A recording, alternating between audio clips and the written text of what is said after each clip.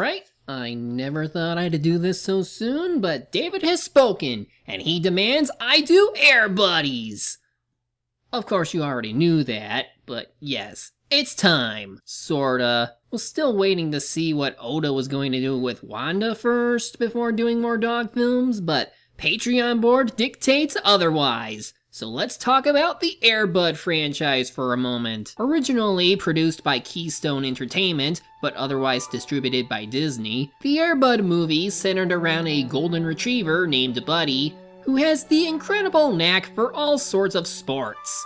It started with basketball, in which it was just a mellow but nothing too bad Disney movie about a boy coping with life with his new dog, and then it got sillier the more sports the dog got into. It went on for 5 movies, and only after 2003 did his lifeline of films end, only to follow up by Keep Hicks Productions, who starting in 2006 made movies based on the offspring of Buddy, who were introduced in the 3rd Air Bud movie. These films are about as notorious as the Land Before Time sequels, where they seem to crank them out almost every year, though thankfully they seemed to have stopped in 2013. But even then, there were 9 movies made by this company, and I am not looking forward to them at all. But adding the first 5 Air Bud movies, doing every one of these will be a chore in of itself. So I'll likely start attempting them next year when I'm not as busy with this year. Otherwise, let me show you the kind of thought process that goes into these Buddy movies. This is Air Buddies. We open with narration by Don Knotts, playing a deputy dog named Sniffer. Welcome to Fernfield, where we like to say everything is possible. I've been the deputy of this here town since way back when. Of course, after this gig, I'm the one who's gonna need counseling. Actually, this was his last film he ever did, so no you can't. It's still sad nonetheless. So he recaps how Buddy made this town famous through his love for sports, how he and his mate Molly had puppies, and well, that's the focus now. You gotta love their names though. Let's see, you got the big fella, Butterball. You just can't seem to fill this pup up. Ha ha, fat joke. I get it. B-Dog is a b-ballin' home doggy, who the kids say is all about the bling bling. But mostly because Pup Daddy was already taken. No, I'm not doing that one yet. Buddha's one of them Zen puppies. You know, always meditating and doing that yoga stuff. Mudbud? Well, his name says it all. Okay, these two I got nothing for. Last but not least, Rosebud. Yes, Rosebud frozen. Oh. We also get introduced to Sheriff Bob, played by the late Patrick Transhaw. And like Don here, this was his last film ever done. And wow, that's just depressing. It's like they stuck something in its mouth, sped up the footage, and there you go. Easy lip syncing. It'd be more believable just having the CGI mouths. Anyway, according to the Disney Fan Wiki, Noah is the half-brother of Josh, who was the main character in earlier movies, having been introduced in the 4th movie before gaining ownership of Buddy in the 5th. But this causes so many consistency issues. Now again, I'm going off the Disney Wiki as I've yet to see all of the movies. But first of all, the puppies were born during the 3rd movie, while it can be assumed that in between 3 and 4, Josh was born as a stepbrother. In the 5th movie, he would be 5, and now he's 12. Now, most golden retrievers can only live up to 12 years at most, and I imagine Buddy was already about over a few years old in the 1st movie, and considering that Josh had to have aged enough to get into college by the time Noah was born, Buddy must be one ancient dog if he's still young enough to conceive children. Oh, but don't get me started on the puppies. If the same thing is applied to them, then even after about 13, give or take, years of growing in the same house as them, and yet they still have the bodies of like maybe 6-month-olds? Unless they're going by human years or something, this is the most bizarre case of inconsistent aging I've ever seen. These things will outlive their owners at this rate. Anyway, since it's basketball season, I guess, That means Buddy is playing that over whatever other sport he might have done before. But they get a visit from Mrs. Niggles. I worked all day on this little piece of perfection.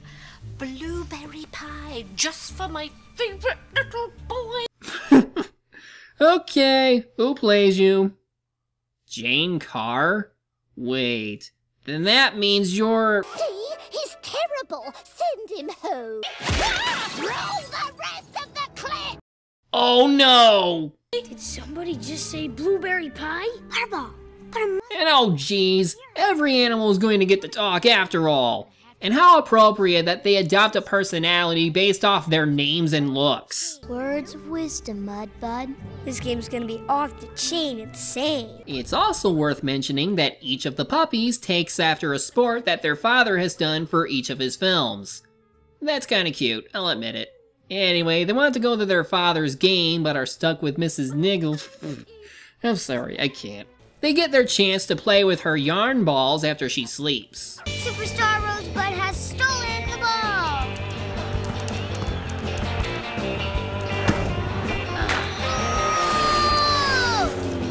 Adolf shoots!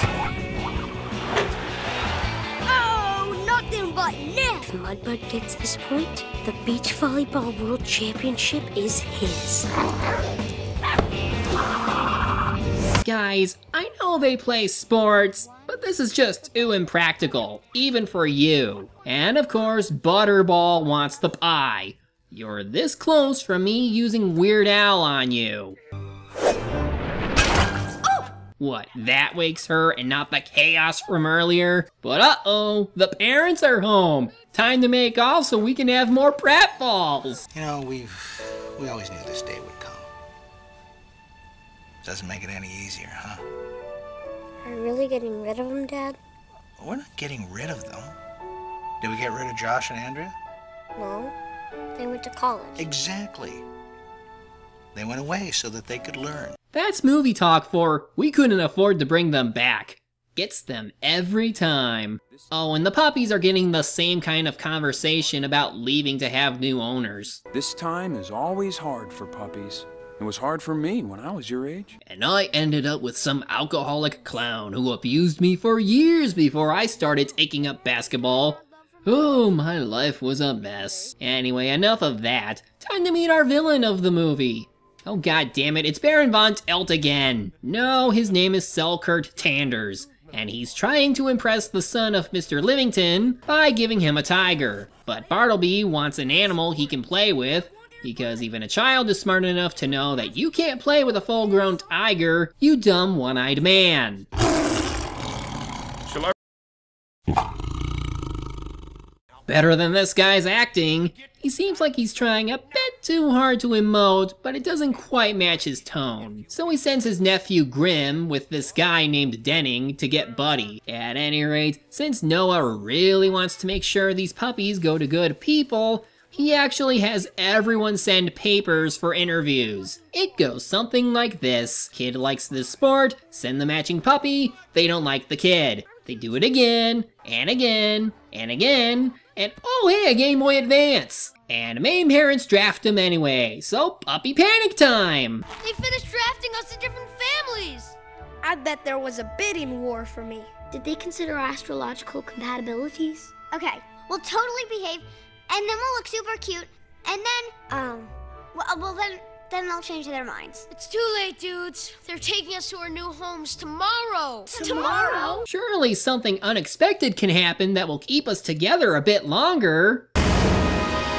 Farnfield. Right on schedule. That isn't stupid. And wait, it's nighttime when the parents say they'll call the families tomorrow. Then it's daytime when we see Dumb and Dumber reaching town. And now it's nighttime again. Crap, the continuity clip is on cooldown. Damn it. Dumb and Dumber arrive and find out that there are 2 Airbuds. Or, you know, one is its mate. Meanwhile, the puppies think about running away, but oh no! Butterball is too fat to climb a chair! Oops. Damn it, not again! I swear, if you open that one up one more time... No, must not go there. They're just puppies. They're just puppies. Getting over that one, the Dum-Dums decide they'll grab the puppies to use as bait to get the parents, which I'm sure will be difficult as the puppies are going through town.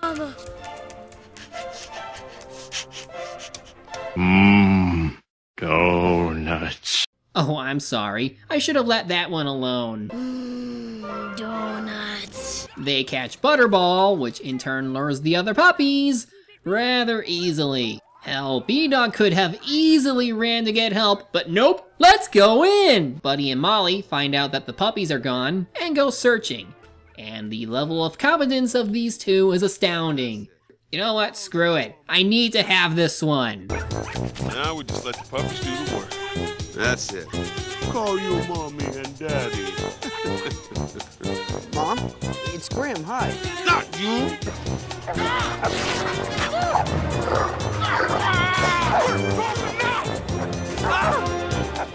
Not on me, dude! Boy, Buddy is sure calm for someone who was just trapped. It's like they trained these animals or something. They don't even struggle when they're taken. How convenient. So now the plot is, more or less, reverse 101 Dalmatians. Instead of the puppies, it's the parents that the main villain took. They go to Sniffer and, wow, that's just lazy. They're reusing the same damn clip for every time he talks while in this position. And now he's green screened. Brilliant! More or less, he's useless since his nose doesn't work anymore.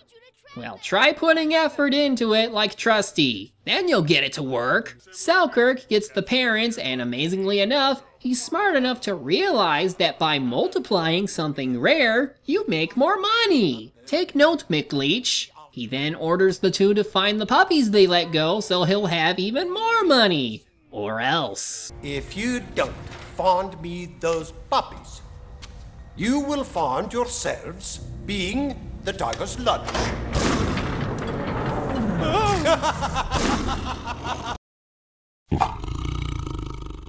We've got to get out of here. Buddy, there's no way out. Unless we dig our way out. Good thing the floor is made of dirt. Now they can start digging to freedom. By this point, our human protagonists are looking for the missing animals, while the puppies pass through a drive-in theater that's playing 101 Dalmatians for some reason. And of course, after failing to search their home for the puppies... They're not here, and I looked everywhere. Sure you did. They just happened to be at the exact same drive-in movie. You can't possibly be this convenient. And get a load of this. When they entered the projection booth, the scene is on Cruella during her second major appearance. And then while they are just starting to cross the streaming of the movie, it jumps straight to the third act of the movie. You know, it's a good thing that Disney only distributes these kind of movies, because I can't imagine most of them being this badly inconsistent if they were producing them. I don't remember this part. Giant puppies attack Cruella DeVille? Oh my goodness. Go giant puppies! Those puppies aren't in the movie. Those are our puppies! How would you know that? For all you know, they could just be someone else's... Oh, forget it. They get into some food before escaping, but not before running into some bikers who prove that while they are not the 1% of bad bikers, they still don't like their rides getting wrecked. Were you trying to hurt these puppies? No way! Get off!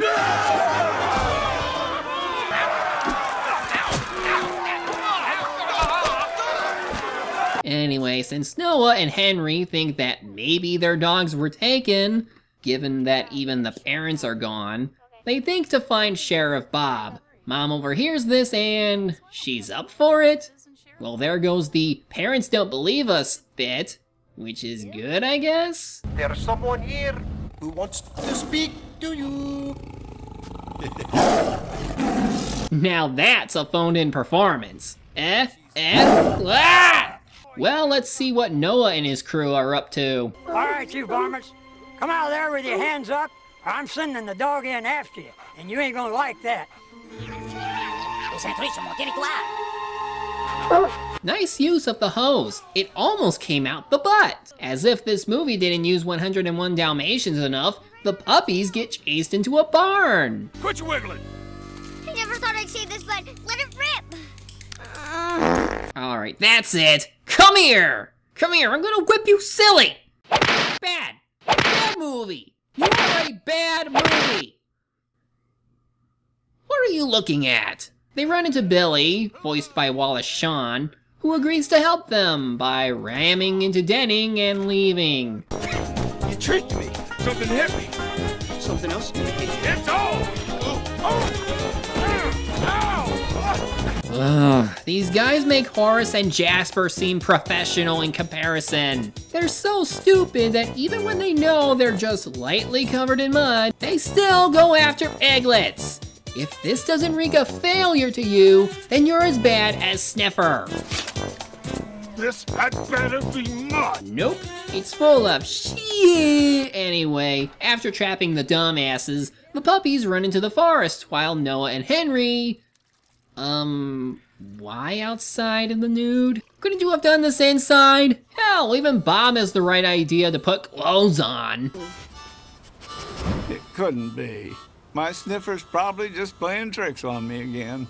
Oh, of course. A powerful blast from a skunk is enough to clear his sinuses.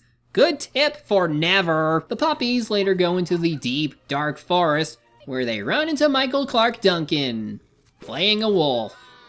Yep.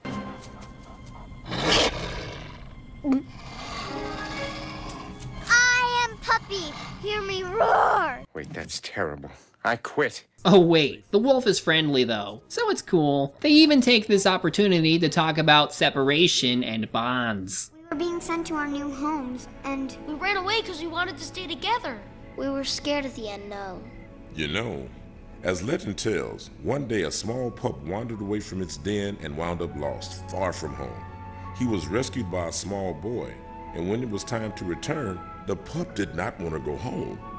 He and the boy had formed a true bond, and from that day on, dogs chose to live amongst people to bring the love of animals to human families. And what does this have to do with a wolf? It's funny how it's now they bring up the whole running away thing. Like they nearly forgot that was a thing and needed to shoehorn it into this situation. Anyway, Sniffer realizes he does have his ability to smell back and goes to get Noah and Henry, leading them to our heroes. But first, we have to say goodbye to Michael Duncan. Now it's up to you to rescue them.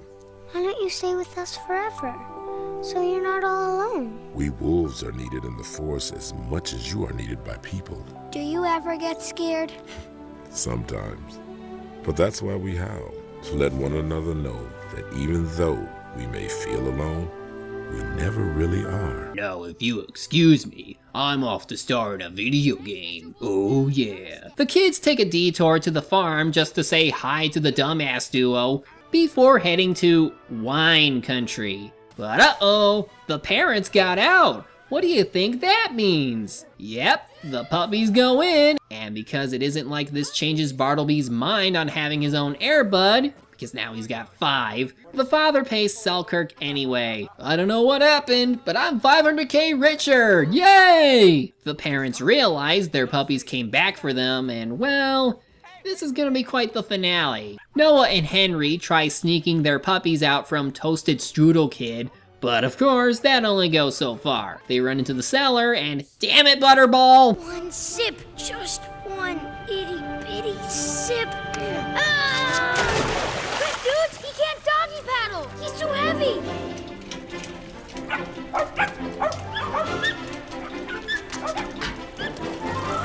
He's floating. It's a miracle. Come on, Butterball. Come on, Butterball. Come on, Butterball. You can do it. You're almost there.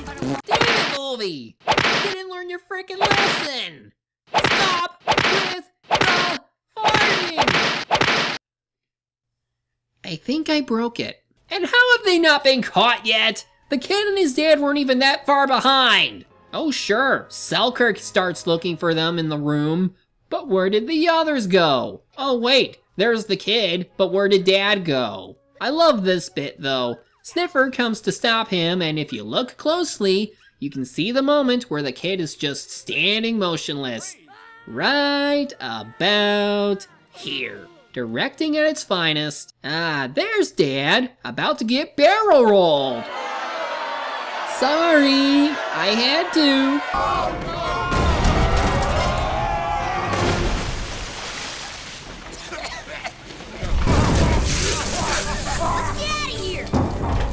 no, this isn't good.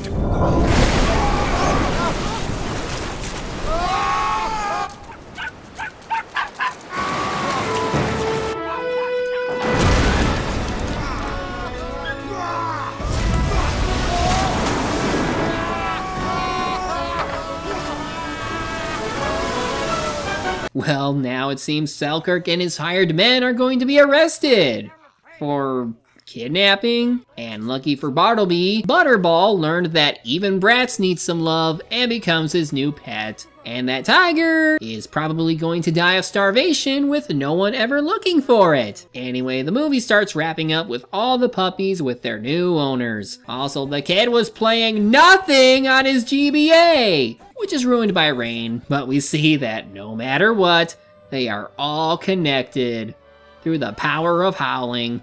Well, that was Air Buddies, and yeah, it was pretty dumb. Laughably dumb, but yeah, pretty dumb nonetheless. This is the sort of funny dog movie that you see just about all the time, but more so when in this franchise it has to involve puppies that never age. The performances felt lacking on most of the cast, the villain especially, who tries to ham it up but doesn't quite reach it. And even then, he and his cronies were too dumb to be even the fun kind of bad. The editing feels awkward in some places, and the performances make the production value seem really low in comparison to other films before it. Not that I would know for sure, but oh boy, this is why I'm not ready to take them on yet. There's too much dumbness to be had with these dogs. But at the very least, this clears out the Patreon board. For now. But we still have one more video in store for this month, and I think you know what's coming. Until then, I'm the Media Hunter. Media's my prey, and reviewing them my way.